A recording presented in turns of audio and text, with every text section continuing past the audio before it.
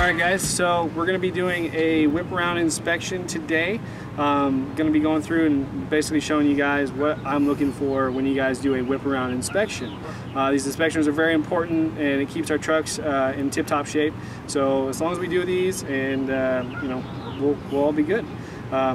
First thing we want to do is log in. Our username, excuse me, is going to be junk.driver. Pretty easy, junk.driver.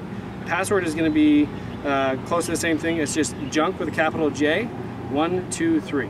So I'm going to put that in now.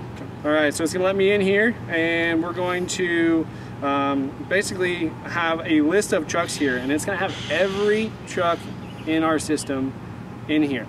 So you're going to find your location where there starts with DM, which is Des Moines, GR's Grand Rapids, Indy is obviously Indianapolis, and KC, Kansas City, and so forth. So you're going to find one. This one is truck number 29, and we are in Kansas City. So I'm going to go down to truck 29,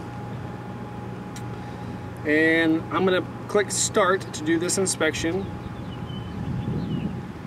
And the first thing to do is we're going to be looking at the windshield and windscreen, windshield wipers, sun visor, mirror, all that stuff. So I'm just going to go over here. I'm going to look that the wipers work correctly. Step in. I'm going to hit the key in the on position. And I'm going to hit this button. Oh, it looks like they are working perfect. And I'm just holding this button here at the end. And it looks like there's water coming out. There's not a whole lot of streaks, and it's wiping the windshield very well. So the other things on here to check are to make sure that the fluid container is at least half full, just to make sure that you guys aren't going to run out during a day. So we're going to get out, and I'm going to go to the other side. I'm going to show you guys where the windshield washer fluid is. All right, guys. So this is your windshield washer fluid reservoir. You can look here. It's hard to maybe tell in the video, but it is almost all the way full, if not full, which I can't see where there's any fluid that is not there. So I would say that that is full. If you get anywhere from here down, I would say go ahead and add some fluid. It's not a huge priority, but definitely keep your windshield clean when on those dusty days. One of the other things that we need to check is also the actual windshield itself. If I go over here and I look, this windshield is actually in really good shape. A lot of you guys know that the windshields break very easily on these things. Probably every couple months, 3 months. We get lucky if we go 6 months and not have to replace a windshield. So we just make sure, a lot of times that's one of the things that will fail. This one's windshield's good. So everything on this one passed. The wipers, the windshield is clean and not cracked. And another thing to look at is the wiper blades. Obviously when I used the wiper blades, they weren't necessary, they were working fairly well. One of the things that we want to look for is, as this one is it's tearing on the end a little bit. You can see it's not a huge deal until maybe it starts to come off, but it's obviously still wiping the windshield correctly. So I'd say I'm going to pass this one for everything with the windshield wipers, the fluid, the windshield, everything looks good. Next thing that on the list is lights and indicators. One of the things I'm going to do is I'm going to go ahead and start the truck. The only reason I'm starting the truck is to make sure I don't kill the battery. I'm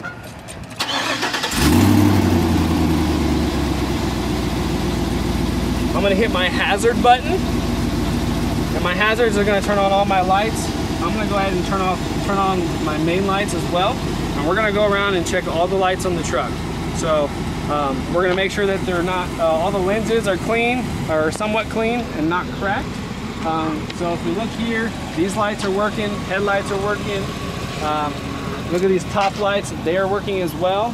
The side lights are working on the front of the vehicle. And now we're going to go around to the side. There's lights on the bed. There and here. We need to make sure those are working. Here and at the end here. Now one thing that we don't necessarily do all the time is check the reverse lights. You usually have to have somebody to help you, because I don't recommend you trying to check the reverse lights and hopping out of the vehicle and while it's rolling back and trying to check the lights. It's not a very task to do, and it's not very smart. So next thing we're going to do is we're going to go ahead and pass everything on the lights because it looks like all the lights are working. Check on here is the left wheels and tires. So we're going to go check on the left side here, which is the driver's side. One of the things I look for are any, tires are correctly inflated, that you don't see that there's maybe losing any air or that they're low. Wheel nuts are tight. It's hard to necessarily say that they're tight or not. A lot of times they are going to be tight. The wheels, there's no actual damage that you can see. Right now, this one, it looks like it may have had a little bit of damage on the side here. Somebody had rubbed maybe a curb or something. That's not necessarily what we're looking for. Excuse me. Any damages, so anything protruding out of the tire, out of the top here, anything in the sidewall is going to be, probably want to get looked at, if anything. What else here? So yeah, any cuts or bulges, that's what I was trying to get at, was any cuts or bulges on the sidewall, and that the tires themselves have decent tread on them. I know sometimes we like to go a little bit further than what we like to on the tread on tires, but safety is key, and just making sure that the tires have enough tread on them is going to be super helpful. So I think that these left wheels and tires here, what I can see, are in decent shape. They've got tread on them. I don't see any damage myself. I do in the mornings, and I go give every truck just a little kick just to make sure that there's air in the tires. So I'm gonna go ahead and pass these ones on the left side. One of the other things says reflectors, taillights, and indicators. We already checked all the lights, so we're gonna go ahead and pass on that. Now we're gonna check the right side wheels and tires. So the same thing we did on the left side, I'm just gonna go ahead and check on the right side. So what I'm looking for again is just any bulges, any tears, rips in the sidewall, anything like that. I personally like to look in between the tires because I can tell if it's going to be able to, or if it's going to be flat, if one's more flat than the other. I feel like it's easier to tell. So these tires, they seem like everything's good. They're all up and aired up. So I'm going to go ahead and pass on that. Next one is doors, seat belts, and safety equipment. So all the doors open and close fully. These ones do. As long as you can close the door, she closes and she opens with ease. We're going to be good. Fire extinguisher is serviced and ready for use. So a lot of times, guys that come in here and just see that there's a fire extinguisher in here. What I like to do is make sure that it is actually full and ready for service, and it's just attached here. You don't have to take it out, but I'm showing just for this here. It's in the green and it says full. So we like to make sure that it is full, because if a fire comes and it's empty, it's not going to help us very much. And make sure that my seatbelt works, that it latches, and that it's tight. Everything seems to be working as well. Not a very hard thing to do. And then also the last thing is emergency triangles and paperwork are in truck. So here's a top priority for us, is that there are emergency triangles, and to show where those are, they're in this red box here. So most of the time, all the vehicles for junk are going to have this red box in here.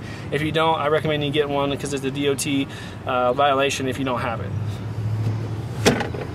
So all those are passing, so we're going to go ahead and pass that next one.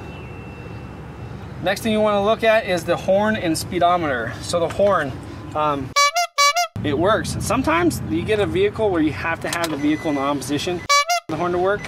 This one is not. So if it's not working, try and turn the vehicle in the on position and see if it will actually honk the horn. So the horn's working. You don't necessarily need to check the speedometer for working. Obviously, when you're driving the truck after you do your inspection, you can say something to your ops team to let everybody else know. But as of right now, it's hard to check it when the truck's not moving. Makes sense. So we're going to go ahead and pass that for now. One of the things next things we want to check is the battery cover is there and it's secure. So let's go outside here, and we're going to go to the other side of the vehicle. Make sure that the battery box is secured. Oh, looky here, it wasn't secured all the way. I want to make sure that it's secured on there. That is also a DOT fail. If you don't have the battery box cover on these things, it is a DOT fail. Usually, especially here in Kansas, I know that we have to go through a lot of these One of the things that these boxes are not the best design. So one of the things that we like to do here in Kansas City is sometimes we get a bungee cord and attach it from over here and to over here, so this does not go flying away or have any issues. So it's there, it's good, we can see that, and we're going to go ahead and pass it on there. The next thing that we need to look into is paperwork and safety equipment. So obviously paperwork, we already checked our safety equipment, but paperwork's going to be in our Kansas City trucks are here in the passenger side toolbox. They're going to have a board like this, and it's going to have 3 pieces of paper in there. Those 3 pieces of paper are going to be your DOT inspection. Whatever yours looks like, ours looks like one of these here, and it has the date on here, 5/21/20. So you have a year from when it was done to get it done again. You have your insurance card, obviously checking the date. This one expires 2/24/21. All of you should have updated insurance information. And then your registration. Here in Kansas, this one doesn't expire till 12/31/20, so at the end of the year, I think where the rest of them expire as well. Any warning lights on the dash. Ours here, it says ABS or brake light only, no check engine. So the ABS light is your analog brake system, and the brake light that comes on, if those were to come on, that's when you absolutely need to know, or need to fail it, or let ops know, to let one of us know, or your team members know, so we can get that thing fixed. If there's a check engine light on and it doesn't have a power down symbol on it, that is okay. A lot of these trucks will end up having a check engine light, but it's not going to be detrimental to your truck. I know that a lot of people don't necessarily like having a check engine light, but I assure you, a lot of these are due to O2 sensors and things that don't necessarily do harm to our truck, and that we'll end up fixing over and over and over. So we tend to not worry about those. So if it does have a check engine light, it's good to let somebody know. But we don't necessarily have to worry about the actual check engine light unless it's blinking or it has a power down or a down arrow symbol on it. So we're going to go ahead and pass this one because I can show you guys it does not have any check engine lights, I believe. Oh, yep, it's off. There's no check engine lights, so you can see there's none on here. So we're going to go ahead and pass that, and also it does say here that all switches and warning lights operate correctly. There's nothing in here that I can see that doesn't operate correctly. So and I'm not going to make you guys go through every switch and make sure that everyone's working. So if you guys notice something, again, tell ops, let ops know, to let us know. Otherwise, if you already know of something, fail it, let us know, write a note in there. So we're going to go ahead and pass this one. Next thing we're going to do is we're going to enter the odometer reading. It's very important that you guys put the right odometer reading, because we're going to start taking this information and putting it into our own application, our own software system for fleet management. This one's got 38,204 miles. I'm going to put 38,204 miles, and I know it's miles because it says miles right after, and it says ODO, that's odometer. You hit it again, sometimes it has trip on it, and that trip will cause you guys to have skewed odometer readings, and it won't be correct. So we want to make sure it is on ODO and that we have the right odometer reading, and this one's 38,204. So we're going to enter that. My driver name, I'm going to put my name in there, Marcus Newman. And it's going to ask me for a driver's license and medical card certificate. So I'm going to go ahead and take my driver's license out, which is horrible looking, and my medical card, my DOT medical card. So, and I'm going to take a picture of them both, so we know who's driving that truck that day. We're going to use that. Next thing I like to have you guys do is go ahead and take a picture of the license plate. A lot of times here in Kansas City we have plates that fall off, and we get new plates done, or new plates, and they're a different number, and so we want to make sure that we know what license plate is on what. So here recently I've had the guys take a picture of the license plate so I know what truck has what license plate. choose the photo, press OK. One of the last things, number 15, is to make sure there's a broom and shovel in your toolbox. And this one's got a broom and a shovel. So we've got both the things that we need there, and we're going to go ahead and pass it. And the last thing, here recently, we have been having to do is make sure that our trucks are sanitized. One of the things I put on here as the last thing is make sure the steering wheel and the gear shift is wiped down and sanitized. And then also dashboard and console wiped down and sanitized, and door handles and armrest are wiped down and sanitized. So basically just make sure that the truck's clean for the next person to go in. Obviously with everything going on with the pandemic and COVID-19, we want to make sure everybody's safe and good to go when they're on the road and when they're working. So that's all you guys got to do. Should only take you guys about 10 minutes in the morning, tops. If you guys have any other issues or problems, suggestions, anything like that you want to add, take off of this, be more than happy to accommodate. And that's how you whip around